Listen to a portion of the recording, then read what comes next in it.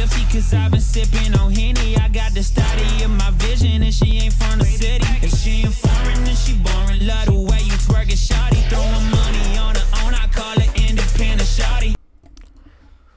What's up, everybody? Welcome back to the channel. I'm EvlRabbit here on Forza Motorsport 7, staring down that carbon Kevlar E92 BMW wide body. It is not painted like Christoph's Bluches, because I have not made that paint yet, but I will probably be making a replica of Christoph Blues Eurofighter E92 that he's competing with. Definitely an amazing car. The carbon Kevlar body is amazing. It may not look exactly the same because of the body kit that he has, but it's pretty dang close. So we are here today to do something that I have never wanted to do, but I think I'm going to try it anyways. To compare the difference between 900 degrees of rotation, which is what I do now, to 540, which is what I know a lot of other drivers use. I'm not a fan of using less rotation. I don't know if it's going to make a big difference or if my drifting is going to get better because of quicker response. I know a lot of people do use 540 in Forza. I just personally have always used 900 degrees because it's as close to real as I can get.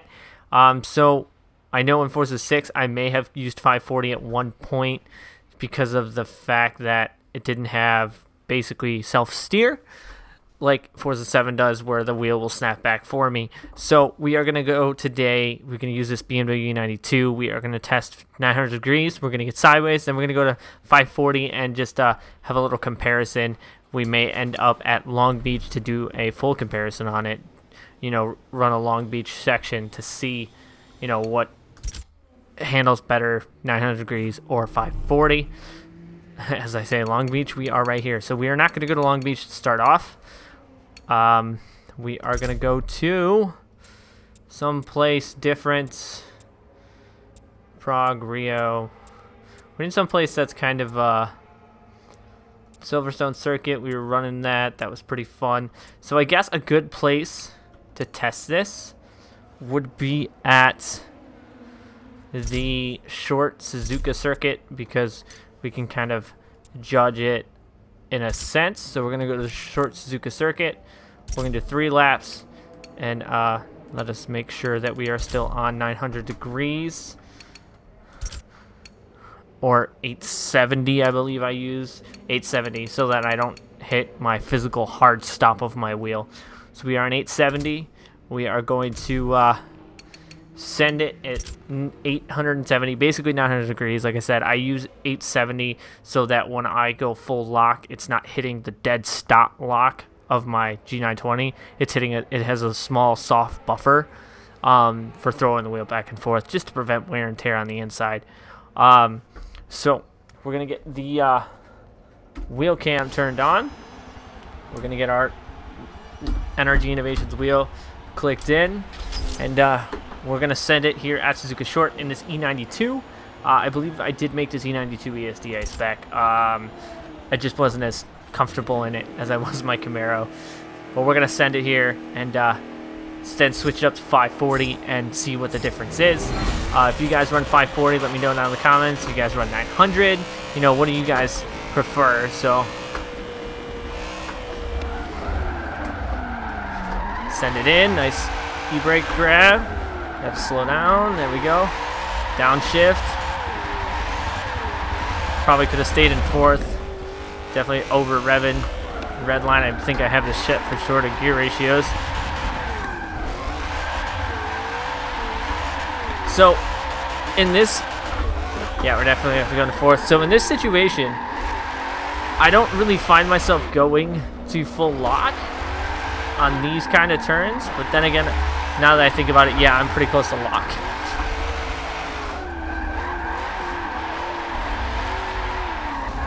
This E92 though does handle pretty well. Would be very interested to make a Christoph Blues new Eurofighter with the highlighter yellow as I take out all the cones, highlighter yellow accents. I was very sad when I saw that car hit the wall, but then he repaired it and it looked pretty dang good. It is a sad moment when the Ferrari caught on fire, so, but at least he was okay. There's a lot of crashes. Red Amber Cat crashing his Supra.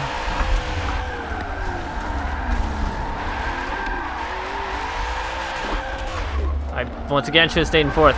So the Z92 does handle very well. So 900 degrees of rotation. Right there was full lock.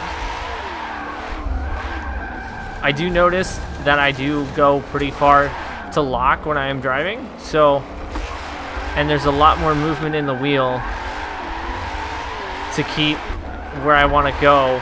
So I'm wondering if 540 there won't be as much movement in the wheel,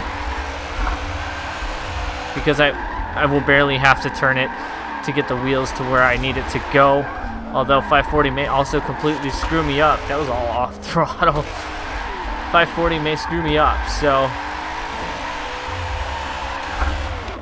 we're just gonna send another lap here at 900, then we'll switch to 540, then we may switch it up to the ESCA car, hit up the streets of Long Beach, run 2 laps at 900 and 2 laps in 540, and see what the difference is in that.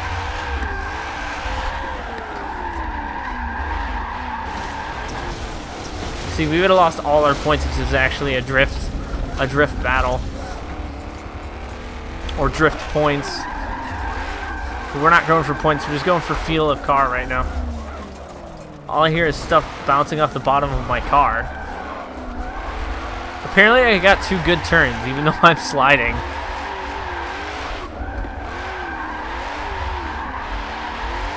So 900 degrees of rotation is just what I'm used to, what I'm comfortable with. I've always used it because I've always wanted to keep it more of a realistic feel. So, like I said, if you guys use 900 degrees, let me know in the comments. Do you use something different? Do you use 540? Do you use 720? I basically am using 900. I do 870 just for that physical stop. But other than that, I use full rotation of my wheel. That car looks sick, and it's all still in one piece. So I think we're gonna view the replay a little bit, and just kind of get a look at how the wheel reacts, or how the front wheels are moving and such, and just, you know, get an idea. We can just look at it and see. And also, I don't really watch my replays that much. That's a pretty sweet camera angle. And that's another sweet camera angle. I should watch my replays more, because the cinematics in the replays are actually a lot of fun to watch. Like there, just e-brake in.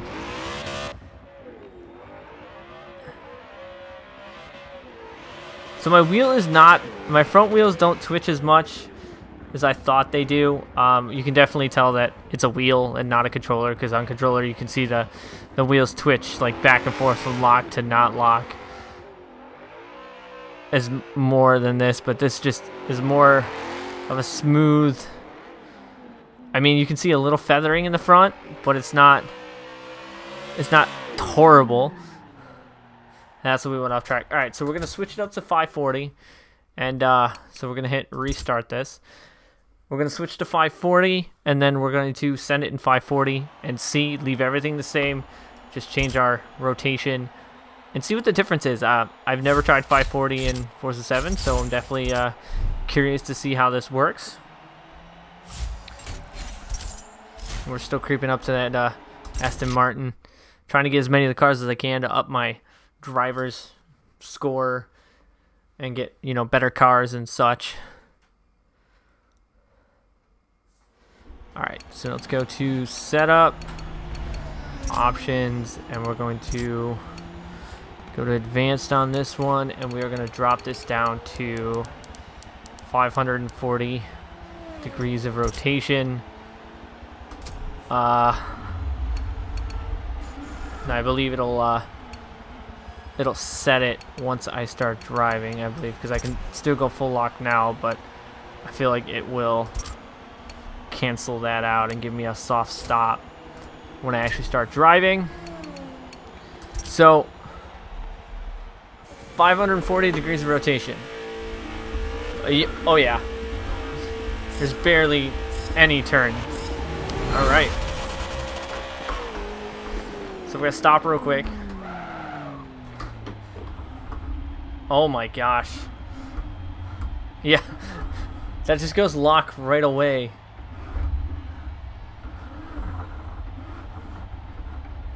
So, well, we'll give it a shot and we'll see. It's gonna look really twitchy though, probably. I can tell you that already because I'm definitely not used to it. So, I'm gonna send it in.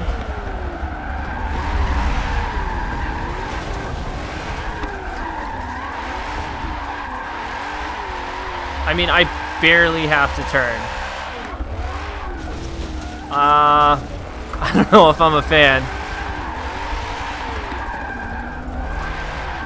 The snapback is really quick. I am definitely just all over the track right now, though. I keep wanting to throw the wheel, but I know I don't have to, because I can really just let go of the wheel and let it go to lock. I don't know if I'm a fan of this. It's so twitchy in my eyes, but you know, it may suit some people's driving style. I don't know. I'm gonna give it a benefit. It's so twitchy though. So 540 degrees, maybe not my thing, but it might be your thing. No, you know, nothing against you if you run 540. I just personally do not. But like I said, we're gonna give it a benefit of doubt and run 3 laps. We got this thing with twin turboed. Then again, we may go to Long Beach with the ESDA car and run some way better laps in 540, and I would hate to say that I was to be running 540 in ESDA. Because I'm not sure what other people are running setting-wise on wheel setups. I don't know if they run 900 or if they're running shorter, but I think I'm definitely getting a little bit of the hang of this 540 deal.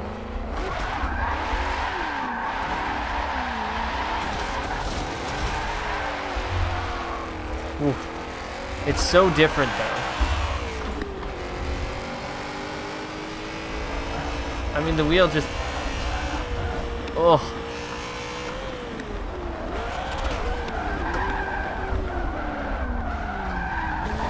Too wide.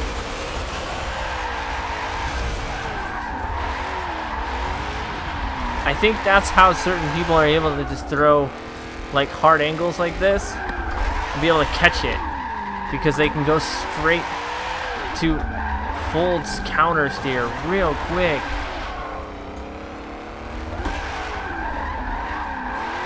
For people on a wheel, that is. People on a controller can throw a really hard angle because they just, you know, flick their thumbstick and are able to go full lock. So, yeah, I don't think I'm pretty comfortable in 900 degrees or 540. We're going to finish this lap off, view the replay a little bit to see. Because I can see my wheels are twitching a lot more in 540 than they were in 900 as I smack the wall. And I think I'm a little bit more, I think I'm twitchier in 540. So we're going to view the replay real quick. Take a look. I'm missing a headlight. And then we're going to hit up Long Beach real quick with the ESDA car and give it a shot both ways, 900 and 540.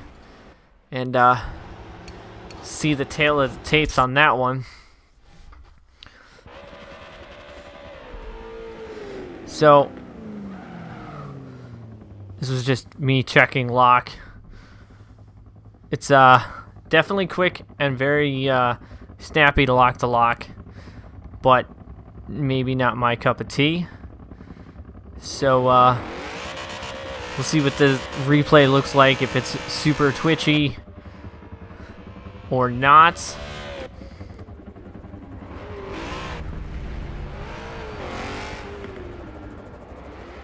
Trying to get to the good angles where you can really see it.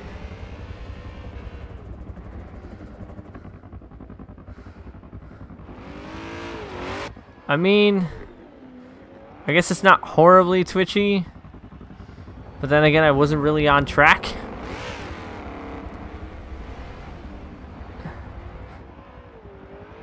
I guess it kind of looks the same. It snaps back so much quicker. And I feel like I'm more zero steer at times with 540. So we're going to go restart this real quick. We're going to switch up cars. We're going to switch up tracks. Switch up back to 900 degrees of rotation. And then we're going to send it again. And then do another comparison at Long Beach on a section for clipping points and such. So hopefully we can get some good, decent runs in for comparison. So I'm going to switch everything up, get back to 900, and we're going to go to Long Beach. We are lined up at Long Beach. We are back on 900 degrees of rotation. So we are going to send it at 900 degrees and see how she goes. There we go. Initiate in. A little bit off the wall where I wanted to be, but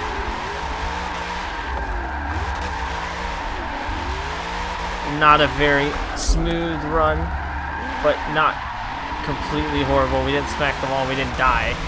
So, it should be a lot better, but I was not spinning the wheels fast enough because I was thinking I was still on 540. So I'm going to rip this back.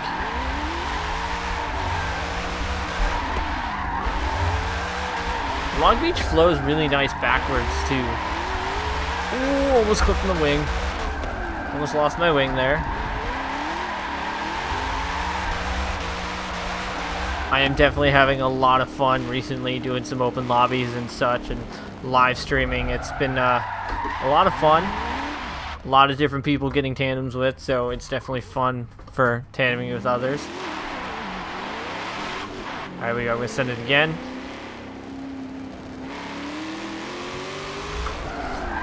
Initiate in.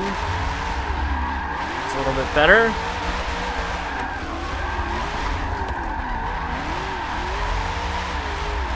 Right on the outside, there we go. Okay, so that was a much better run. A little shaky on the exit. But I wonder if we could switch just straight to 540 without having to quit out. I think we can. Let's give it a shot real quick. Options, we can. Okay, good. So we don't have to quit out. I should have done this the first time, get wrecked. But, you know, wasn't paying attention. Drop us down to 540. Save it, exit, exit, exit. Now we should be, yep. Now we are on 540, and I believe this car is super twitchy on 540.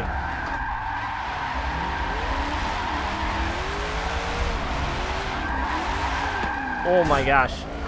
So this is going to be very different. I can see it already. It's going to be really different. So, 540 degrees. I don't think it's for me.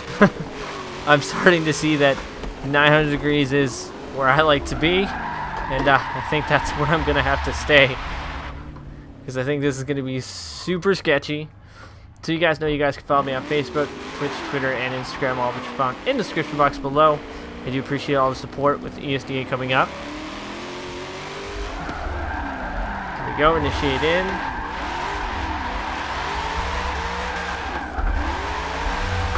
As I say, this might be a shamble. We get a really good initiation and first and outer zone. I feel like I'm just so twitchy with the wheel. I don't know. Maybe 720. I don't know. Maybe we'll give 720 a shot before we end this episode off. But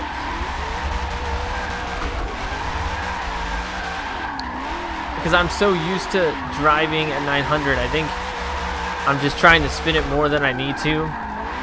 On 540, just let it slide in my hands. There we go. We're gonna send it one more time, then we'll probably switch to 720 real quick. So, I mean, maybe some people like the shorter throws, quick steering acceleration. I mean, there are cars that have modified steering racks for, you know, quicker response lock to lock, but I don't think it's 540 degrees.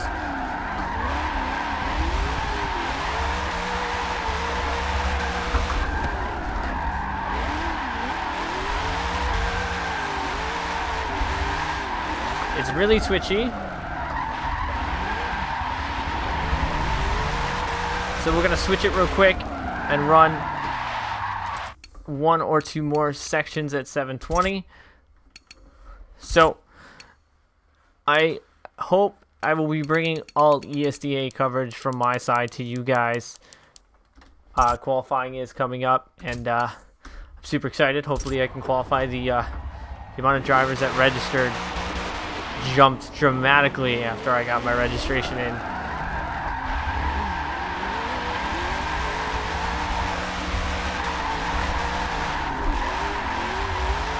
I mean, 720 feels pretty good. Just tap.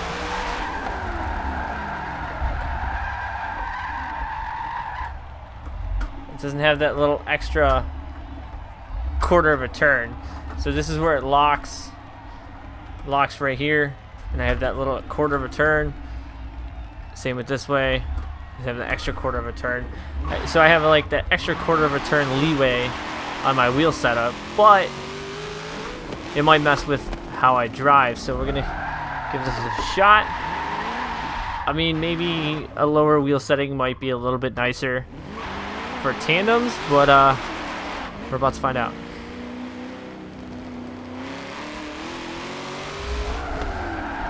Send it in there.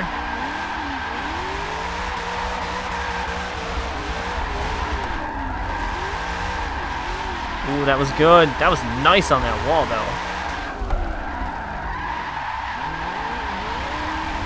That was actually a really good run. I'm actually very happy with that run.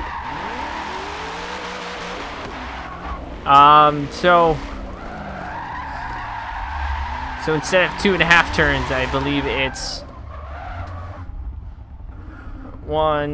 2 turns, lock to lock, which is about what a BMW steering rack is about 2 turns.